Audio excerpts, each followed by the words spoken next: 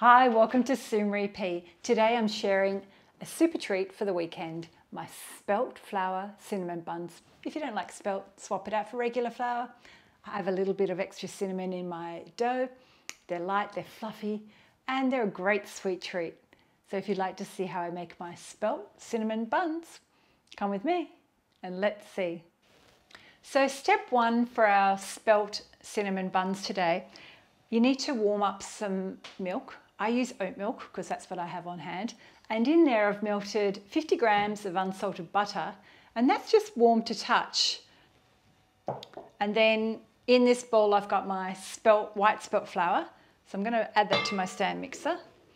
You can do this by hand, but I love using my stand mixer because it's easy for me. And I've got my dough hook on there. And in there we're going to add a teaspoon of salt and a teaspoon of sugar. And I use the instant yeast so I don't have to activate it. So that's dried yeast, 7 grams or 2 teaspoons. And I just like to whisk that together a little bit. And then in here, I like to add a little bit of extra cinnamon to my dough. Not necessary, but I love it. I love the more cinnamon, the better. And then we add all of that liquid into there. To save washing up, I'm just going to add 2 eggs. I'm going to crack 2 eggs into here. But what I'll do, I'm not going to put all the egg in there. I'm going to take out a few teaspoons to leave it for my egg wash. Because we don't really need a whole egg, and I often find that you just end up wasting it. So let's take out, I think I ended up doing 4 or 5 teaspoons. So the rest will go in there. This is what's called an enriched dough. Enriched dough just means you've got the milk, butter and the eggs to make it moist. Oh, what I should have said, in my milk, there was 300 mils of warm milk, but I took out 50 mils just in case I don't need it. So I've got that 50 mils sitting here in this jug ready and waiting. So we need to mix this for about 8 to 10 minutes. And you know your dough is ready when it starts cleaning the bowl. So I like to put my timer on just to gauge how long it takes. So I'm going to put an 8-minute timer on. I'll let that do its thing, and I'll do a little bit of a clean up. I'm just looking at my dough, and I think I am going to add that extra 50 mils of milk. So I'm going to pour that in now. I always like to err on a more moist dough than anything too dry, especially with spelt flour. And while you're waiting, I've just greased a bowl with a little bit of shortening, or you can use butter. So that bowl will put our dough in once it's ready. And then grab a damp cloth. I always cover my dough with a damp cloth to let it rise. So I'll have that sitting there ready and waiting. And I've found recently I've liked to do my cinnamon buns in a square tin, because with this measurement of flour and dough, I get about 9 rolls, and they're just really nice and even in this. If not, you can use a 23 centimetre round springform tin. But look at that, it's cleaning the bowl. So we're just going to pump it up a bit. And in here I've got some cinnamon and light brown sugar and butter ready to put on our dough. Just drop that back a little bit. We're up to about, it's been going about 5 minutes. So let's just stop it and have a look. It's looking good, but I think I just might need it for the extra 3 minutes. I reckon that's done. So check that out. Look how lovely and stretchy and elastic that is. So to make the dough easy to get out, I use what's called a dough scraper, and I always prepare my hands with a bit of olive oil. Not only makes your hands feel lovely and smooth, but it's easy to get the dough out. So just grab it off the dough hook. So you might think my dough looks a bit darker than other people's dough. It's because I added the cinnamon. So if you want a pure white dough, don't add the cinnamon. So look at that, it's so lovely and moist. So we're just going to pop that in the bowl. My kitchen's warm, I've had my oven on, so I'm just going to put that damp cloth over it. And if you don't have a damp cloth, you can pop plastic wrap. Set that aside for about 45 minutes to an hour until it doubles in size. And then we'll come back and we'll start rolling it out. So it's been an hour and I've left my dough, and look at that. It's doubled in size and it looks beautiful. I call it my little dough baby. And I'm just using my pastry mat, and I'm just going to pop it out onto the mat with this, but just slid out really. And just need to probably flour my hands, might be a good idea. Add a little bit of flour to that, to my hands and to this rolling pin. I like using the mat because it saves getting my bench dirty. So I'm just going to knock some of the air out. And our aim is to do it so it's about a 30 to 40 centimetre rectangle, give or take. So we'll just knock some of the air out. But it's this lovely elastic dough, which is fabulous. And I can use some of the marks on this pastry mat as a guide. Look at that, it's just stretching really nicely. So what are we up to? So that's 30 centimetres that way. So we're almost there. And I think I've made mine 50. That's fine. I've made it a little bit bigger. It just wants to stretch today, which is fabulous. Sometimes the dough has its own mind on what shape it wants to be. I don't bother trimming off anything. And next thing we grab, I've got some softened butter. There's 2 tablespoons. So that's just unsalted butter. So that's what I prefer to use. So we're just going to spread that over. And then in this bowl, I've got 100 grams of light brown sugar, or you can use dark brown sugar. And I've got, I think it's, what have I got? Yeah, 3 teaspoons of ground cinnamon. So what I like to do is just like to kind of mix it together with my hands. And then I just sprinkle it all over the dough. And if you wanted to add nuts, or what I should have said is leave a little bit of a border around the edge so we can roll it up.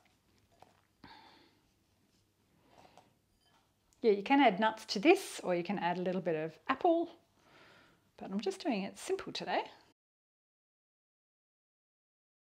Then with my silicone pastry brush, I just grab a little bit of water and I just dab it around that outside edge.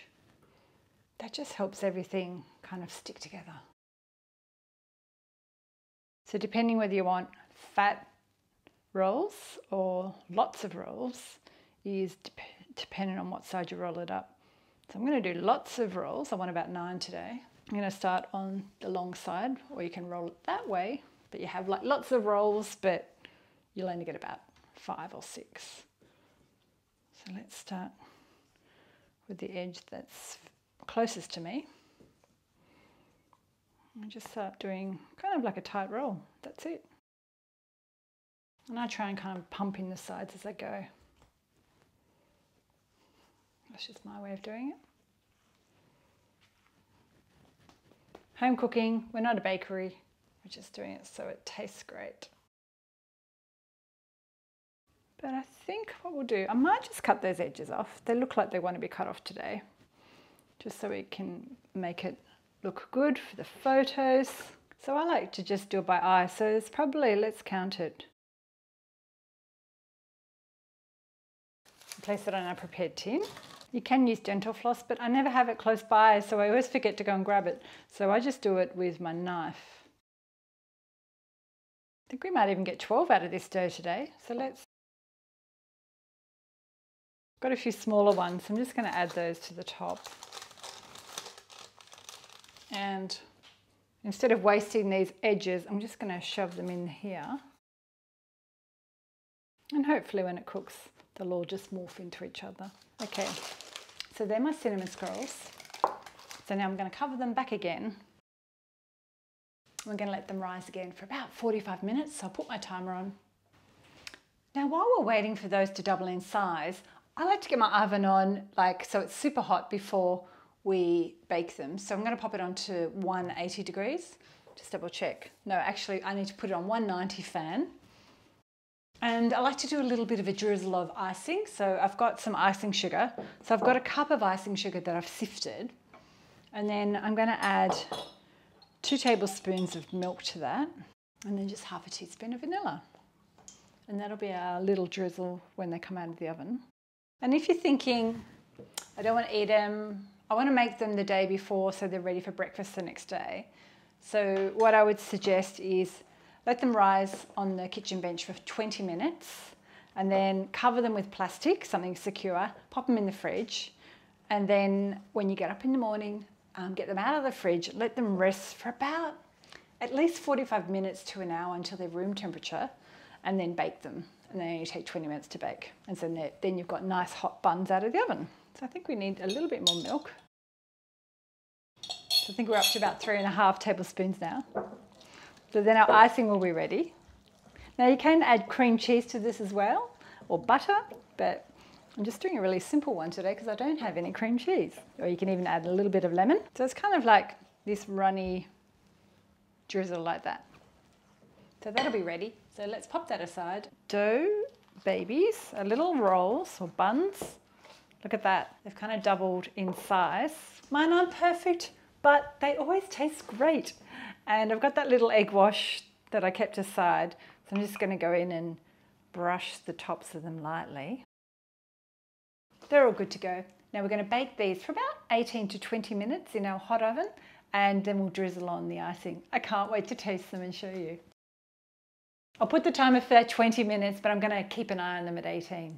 So I got my cinnamon buns out at 18 minutes, and at about 15 minutes I checked them, and one of the sides wasn't browning as well as the others, so I swiveled my tray around. Now let's just start drizzling while it's still warm. And they've all morphed into each other, so they look fantastic. And I just drizzle this in a really kind of haphazard way. Nothing fancy. I kind of like it so it's a bit freeform and drizzly. And I'm doing it on the diagonal just for fun. So let's see if I can keep that pretty pattern. You can do more or less icing, just depending on how sweet you want it. So they're my cinnamon scrolls. Let me come a little bit closer. So they're my spelt cinnamon buns. Maybe I should try one just in front of you. Okay, I'm trying to test it, but it's so hot. So I've made a mess of that trying to get it out to show you. So let's try it. It's so cinnamony, light and fluffy. It tastes really good, but I need to taste one with the icing. Crunchy top with the icing tastes amazing. And if I was going to have them tomorrow for breakfast, I'd probably just reheat them a little bit before I eat them. Hit the thumbs up if you've liked my video. Share it with a friend. Write a comment below if you make it. I'll pop a few links up above for some other spelt bread ideas. And once again, thanks for watching. Bye.